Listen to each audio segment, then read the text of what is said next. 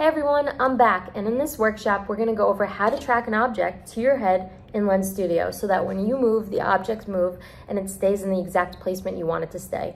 This is really important for objects like hats or earrings, any kind of face accessory, or things that go above the neck, including even things like neck tattoos or neck jewelry. So head tracking is a really important thing to understand when you're getting started, especially when you're trying to create something that tracks to your head in Lens Studio. I know that navigating the interface can be a little confusing, but hopefully I'll take away that confusion and make it a little bit easier so you could track as many objects as you want to your head and make them have physics and anything else from there. So let's get started and jump into the workshop. What we're going to do is import a cowboy hat that I created, and we're going to set up a head tracker and track that object to the head using occlusion and some other cool features. So to get started, just click New Project or open up a project that you're looking to add something onto the head.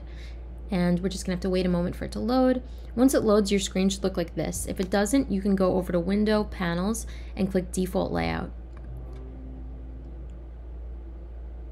Now with default layout selected, this is what it should look like. Sometimes I like to take this out by clicking on it and dragging it into this area. What you'll see here is the scene, the objects panel, the resources, and the inspector. Anytime you click on something in the objects panel, a way to modify it or work with it in the inspector will pop up. Anything that you import into this program will show up in your resources panel. So to get started, what I'm going to do is click the plus sign and type in head. We're going to add a head binding.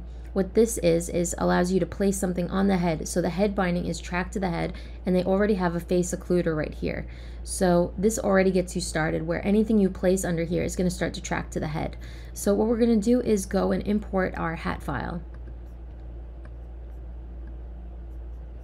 And so I'm going to actually take this cowboy hat and I'm going to import it right here, dragging it from my folder and dropping it under head binding. You're going to see a pop-up that asks you to check off some of these boxes. Just leave this as is and click import.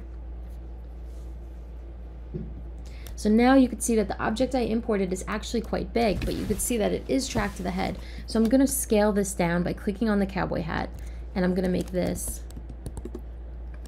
just try to see where it fits. So you can just adjust till you like the size.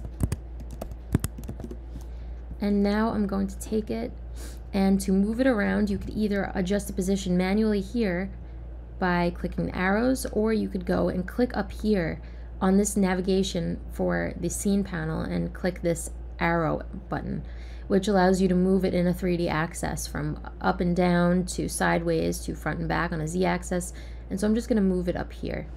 And so now I'm wearing the hat, but you can see it's still a little bit small. The positioning of it though is pretty accurate. So I'm just going to take the Z and I'm going to make this a little bit bigger. And so now it's a pretty much a little bit better of a size. So I'm going to make this 0.35. And so now I have the cowboy hat on. And so now we have an object tracked to the head. Once you have done that, you could actually adjust the rotation of it too to make it to your liking, and then you could continue moving it on the y-axis, z-axis, or x-axis to make it look the way that you want it to look. So basically, just as I covered, anytime you want to import a 3D object into Lens Studio, one of the easiest ways for me is just to drag it directly under the head binding that I want to place it in. And the face occluder will be already set up. They have other occluders here that has soft occlusion, so you could have a soft edge, but this is an easy way to get started just by using this static face occluder. And again, you could adjust the size of the occluder as well to be a little bit wider. And you can move it up like that, or you can move it forward. So you could adjust the occluder just like that if you want to change the way that it's set up.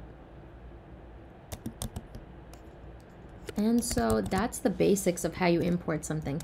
Let's say you want to add some materials to this, so I'll just go into that a little bit. So one of my favorite areas for materials in this program, aside from trying to make some of my own sometimes, is actually using the asset library. So right in this asset library, they have some amazing templates, or not templates, but assets that you could use. Materials, VFX, ML, music, anything. So right in the materials section, you'll see some incredible materials from fur to soft fog or knit fabric or even leather. So I'm going to take leather for this cowboy hat, and I'm going to take some fur. And you could test it out. Sometimes things look better than others, but it's great to just try out these different materials because they're so well done. I'm also going to take the soap bubble material just to show you it. So now going into this material, we have, let's see which one is which. So our stars, I'm going to actually go back into the asset library, and in materials we have something called car, which I also like. So I'm going to take that and show you just how different these look. So on these stars, you could go and add a material, and we're going to click the car paint. And so now that gives it like a nice shiny sticker-like material. And you could also try out soap bubble, which is kind of like a clear iridescent. And then going here, we have our default object texture. We can make this one the fur. And now it made the whole thing fur. So we're going to actually jump out of that and go to leather. And so you can see that the leather looks kind of cool. We're just going to undo that for now. I'm going to take the top of the hat and I'm going to make that leather. And that looks pretty nice. And you could go into that material by selecting it, and then you could adjust the color of the leather. And so you could do something like this, or like a cute pink. And you can make the UV scale really big or really small, or really small, so it looks like a really shiny, cute looking leather. And we can make this like a black.